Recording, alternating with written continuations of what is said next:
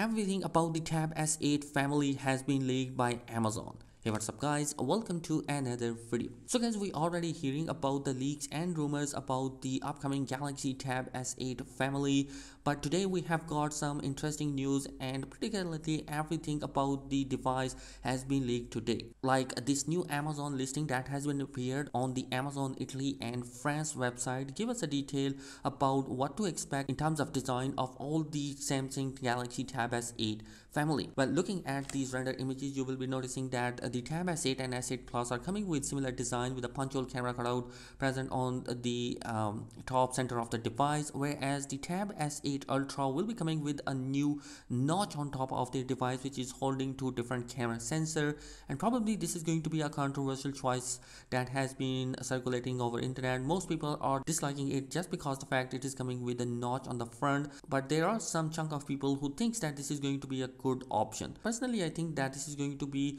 not much of an issue because it's going to be coming with a super heavy spec inside when we compare it with other Android tablets. And Amazon give us some information about the pricing of that particular devices.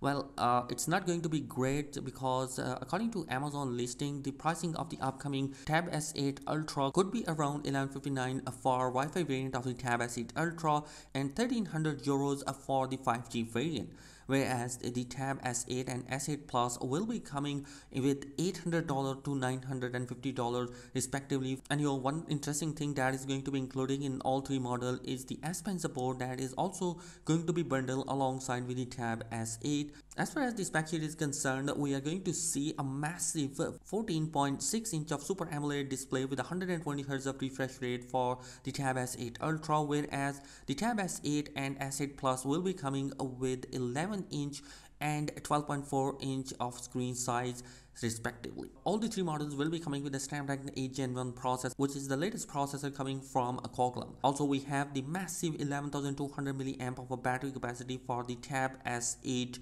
Ultra, whereas the Tab S8 will be coming with an 8,000 mAh of battery capacity, and Tab S8 Plus coming with a 10,090 mAh of battery capacity inside.